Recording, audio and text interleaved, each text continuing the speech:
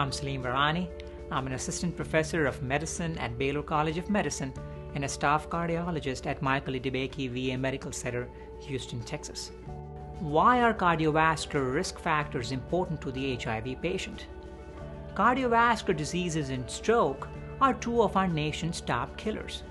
That goes for men, women, African Americans, Caucasian, Latinos, HIV positive, and HIV negative.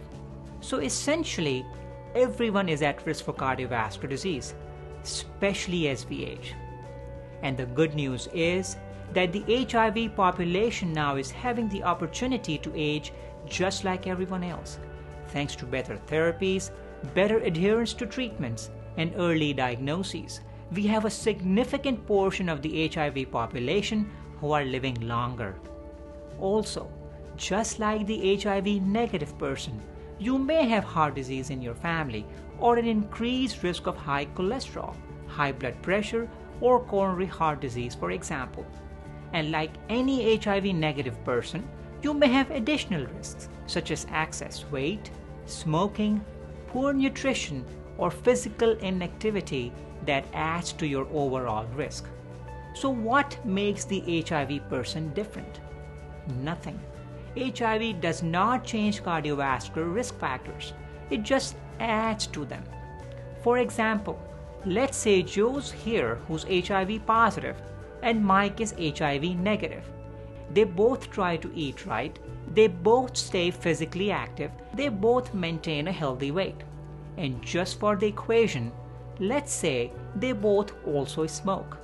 Are they both at equal risk for heart disease? Probably no. Joe has a higher risk simply because he is HIV positive. Why is that? It could be due to the chronic inflammation of the blood vessels that often accompanies HIV. It could be due to the long-term exposure to antiretrovirals, or it could be a combination of both. So what does that mean for Joe? It means that it is even more important for Joe, our HIV positive person, to do everything he can to reduce his risks. For example, if Joe stops smoking, he is reducing his risk for heart disease. Work with your healthcare provider to assess your risks. Let's take a look at our checklist. We'll say Joe's HIV is well controlled, his CD4 count is 600, viral load is undetectable. Now he can concentrate on improving his overall health.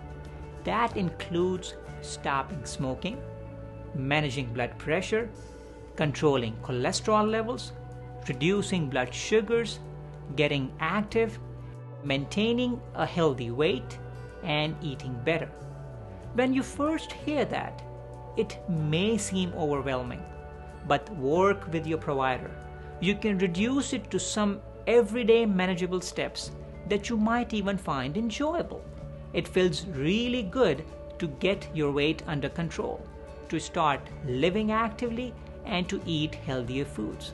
By working with your provider and sticking to your goals, you can detect any important changes early and keep your risks low.